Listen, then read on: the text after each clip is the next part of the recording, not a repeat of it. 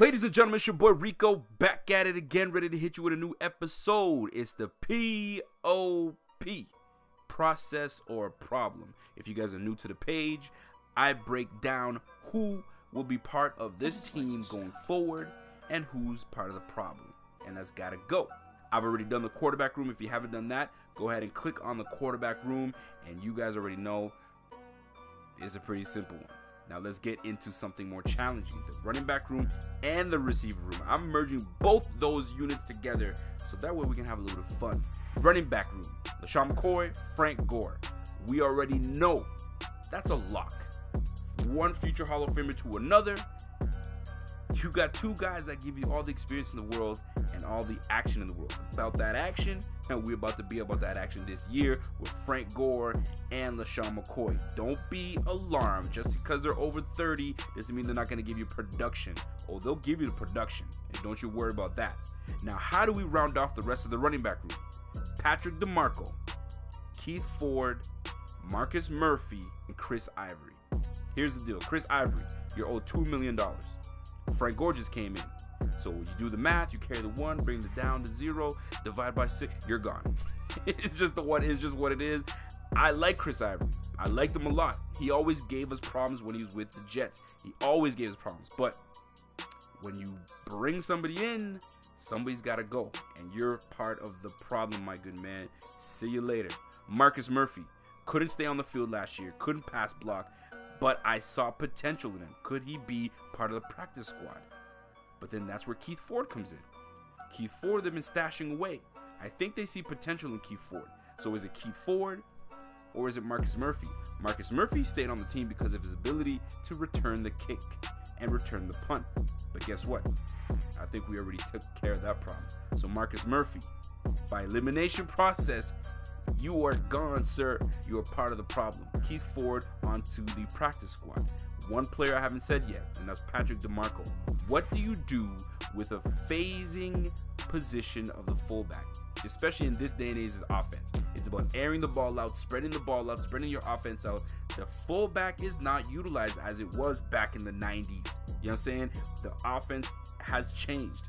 Do we keep DeMarco or do we let him go? In my humble opinion, DeMarco is phased out. He needs to go.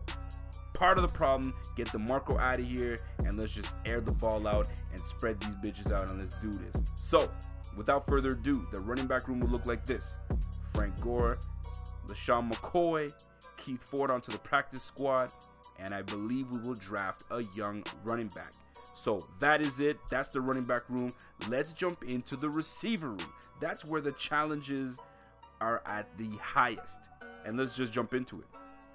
Cam Phillips. Very good production at Virginia Tech. But you're in the NFL now. You haven't had your opportunity. This is year 2. Can you make big enough impact during camp? I just don't see you having the room for this because we brought too many guys in. So Cam Phillips, although you may not be part of the team, I think you'll be part of the practice squad. So I'll see you on the practice squad. Victor Bolden, you're out of here. Damari Scott, you're out of here. Sorry, fellas. There's just not enough room for you guys to develop on this team. Could you make the practice squad? Doubt it, because there's going to be... We're revamping this team for it to be a special squad. So you two fellas, you gots to go. Now, let's round out the rest of this receiving squad. Duke Williams, Isaiah McKenzie. Those are the guys that usually are going to be battling for that spot. Isaiah McKenzie, I like a lot. The human joystick. Ray-Ray McCloud. You got phased out by Isaiah McKenzie. So, I have to mention you, but you are now part of the problem. See you later. Isaiah McKenzie, you're on the bubble. Duke Williams, star receiver in the CFL. I got a love for him. I think he's a dark horse to make this team. But because of the new additions to the team, it now has muddied the waters. Zay Jones, Foster, Cole Beasley, John Brown, Andre Roberts. That's 5 receivers right there. Then there's Duke Williams and Isaiah McKenzie. That is going to be a tough one. Will it be a battle of Mike Kenzie and Duke Williams? But Duke Williams is 6'3". You know what I'm saying? A little over 215, 220 pounds. You could use a guy like that. But we don't know what's happening. This is going to be a full throttle, power impact can't. So this will be interesting. And another thing, do we draft a receiver? We don't know.